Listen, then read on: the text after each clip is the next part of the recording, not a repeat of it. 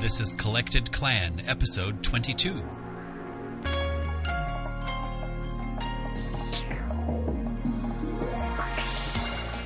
We lost friendships, we lost loved ones, we lost time and opportunity, and perhaps we'll never get any of those things back.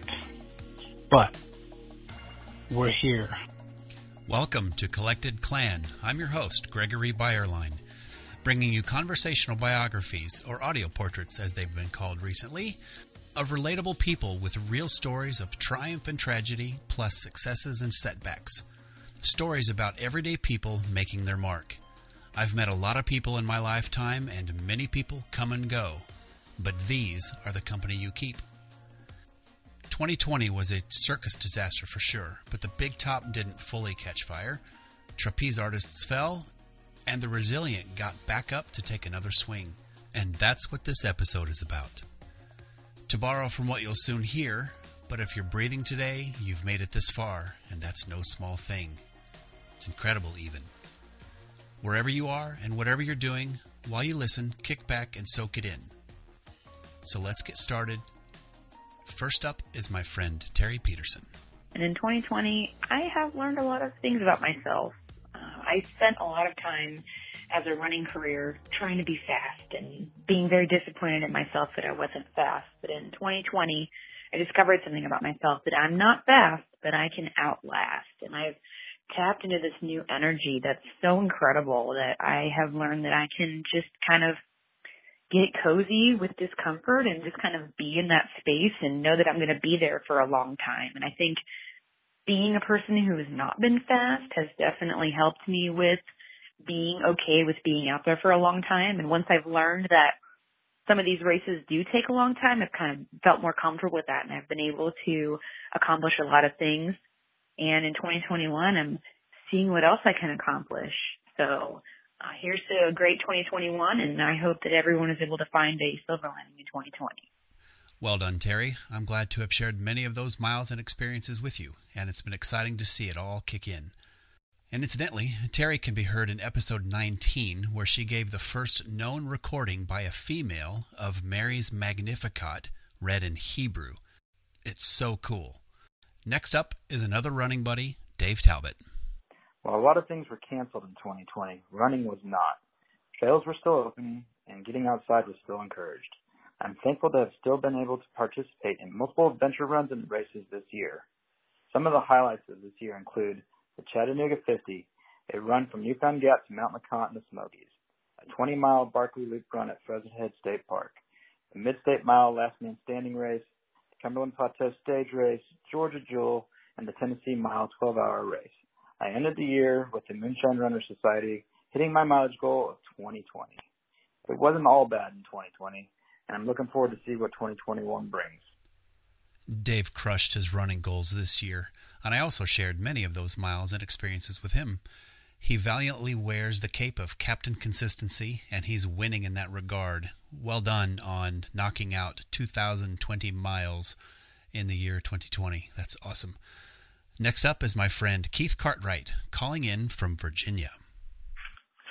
Yeah, so my name is Keith Cartright, and my 2020 story is this, I guess.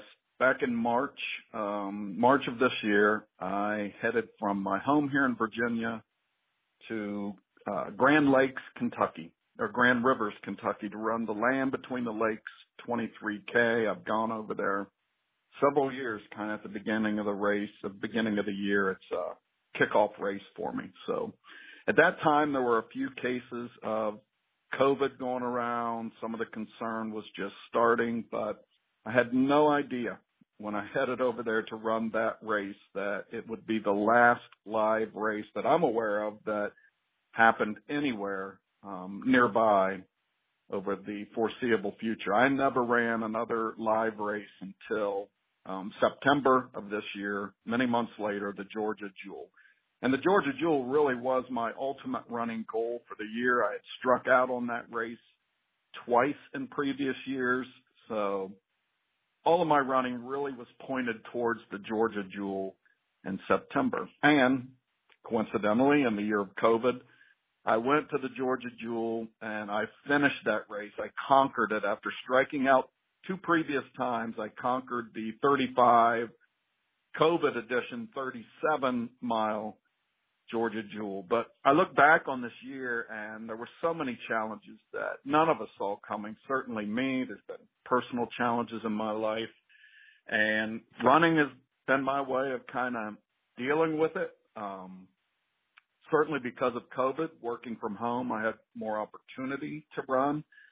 But this year, I just went out today and I ran my final miles of this COVID 2020 year. And with the miles today, I ended up with 2,262.7 miles to be exact. My previous high miles was last year at 1,300, which was 500 more than the previous high the year before. And, I just look back, and this has been a challenging year, and it's hard to kind of see, even now it's still challenging. It's hard to see a good direction in the future. Some days you listen to the news and it's hard to figure out where we're going. And I think as I look back on my running life and just see those miles starting to add up, and those miles to me represent far more than just physical miles. They represent races and friendships and the people more than the miles that I leaned into this year, my running friends, my running support, who really helped me through not just COVID, but all sorts of challenges. But to be able to look back and see those numbers go from 500 miles and then 800 miles and 1,300 miles and then finally this year 2,200 plus miles, in a time when it's really hard to see much good coming, it's helpful through running to be able to look back and just see that there is positive momentum in my life, and I just lean into that, and that's really my hope. And like I said, running represents a lot of support in my life, so I lean into those miles, I lean into that support, and I trust there's good coming in 2021, just like there was good in 2020 if we stop and look back at it. So appreciate the chance to share.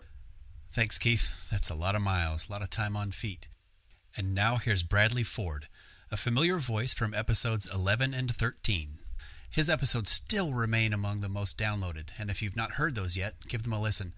Episodes 11 and 13, available at the same place you're listening to this episode. Brad owns and operates an event entertainment company that was deeply impacted by quarantine and cancellations. Hear how he made it all happen in 2020. Hey, Brad Ford here, calling about 2020. What a crazy year it's been. A year of a lot of loss and lost business, and even though I hate the word pivoting and figuring out new things to do, but it was also a year of a lot of successes. I was really happy. Video was something that had always been a hobby and something I wanted to transition into. And this year, instead of having an event every month or so, we were actually filming pretty much every week of this entire calendar year, which for me was just a great sign that this is something that could be sustainable for us moving forward. We got to do a lot of live streaming, hosting events like virtual horse racing, virtual casinos, hosting board meetings, hosting online holiday parties, and not even just DJing, but just doing a lot of different things like trivia. And it ended up being a lot of fun and learning curve, just learning new things, reaching out and, being able to still connect with people, even though it was through a computer screen. My favorite part of 2020 was being able to end the year with one of the biggest events we'd ever done, which was a drive-through event celebrating Amazon drivers, where we had a huge fairground area. And so we were able to bring in 28 performers. We had DJs. We had music that was in different stations across over 100 yards of ground. And Amazon drivers would come through and they would pull their cars into a life-size, car-size green screen and do pictures. And then they would, drive through and see all the performers, and they would get gifts from Amazon.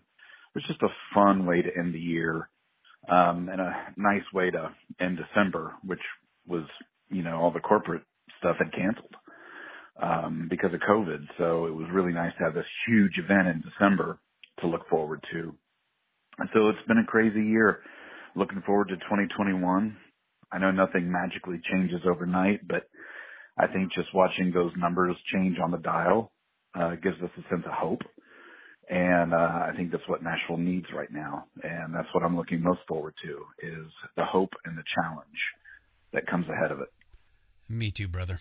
Finally, we hear again from my friend David Meyers, whom you'll recognize from way back in episode 2. Man, this year took a toll on us, didn't it? We survived a financial crisis, a political crisis, a racial crisis, and a pandemic. And that's just too much for anybody to endure. We lost this year. We lost ourselves. We lost our identity. We lost our witness. We lost friendships. We lost loved ones. We lost time and opportunity. And perhaps we'll never get any of those things back. But we're here. We're now. We're breathing. And if you're breathing today, you made it this far. And that's no small thing. It's incredible even. So I want you to know that if you're listening to this, your story isn't over. And the last word has not been spoken over you. And everything you've experienced is part of your story. So own it. The good and the bad, the light and the dark, all of it. Through all of our shared experiences and all of our collective pain, we are still at the forefront of the rest of our lives.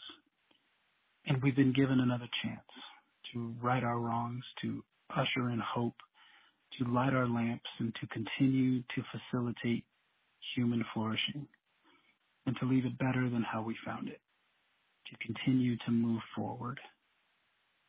For we are all of us a part of the reconciliation of all things. So for what it's worth, Happy New Year, Gregory. I love you guys. I love your family. And I hope you're well. And hopefully I'll see you soon. God bless. There you have it. I hope you found triumphs among the tragedies and successes despite the setbacks. 2020 was a circus indeed. In March, my work team retreated to our homes with a 30% pay cut while all of our retail locations were closed, except for our company website that soared. That's our department. Several of my running friends shared here how many of our races were canceled. One that wasn't canceled is the one I started training for in January. That race was the Georgia Jewel 50 miler, which I entered to celebrate my 50th birthday. This race is directed by Jenny and Franklin Baker, who you can hear in episode 7, and what an experience it was. So glad they were able to adjust their plans to safely run this event and welcome their trail family back into the woods. I created a recap video called 50 Miles for 50 Years that you can see. Pop over to YouTube and enter 50 Miles for 50 Years Gregory Byerline in the search box to see that recap. The woods became a respite for many of us. Whether training for something big or simply breathing fresh air with family, a simple return to nature is a win in itself. Even more importantly, I deeply enjoyed spending extra time at home with Megan and our kids. Working from home has become the new normal for us, and I'm certain we're all better for it. Less commute time, less pollution and environmental impact, more time with family. We made it through 2020 virtually unscathed, except perhaps for the 30% salary cut. And even this was temporary because my company pivoted so well during the economic downturn that they graciously made up for that lost income with full back pay right before Christmas. So take that, 2020. We made it out alive. Even a December 30th case of the Rona for yours truly didn't knock us down for long. So it delayed the release of this recap episode by a few days. No biggie. We still made it through, and here it is. We're ready for you, 2021. Let's do this together. And on that note, a big thank you to my friends Worldwide Groove Corporation for this show's original music. It's called Mimosa from their album Chilladesiac Lounge Volume 1. Check out more of their music at worldwidegroovecorporation.com. Thanks for listening. Now go be you. 2021 needs you.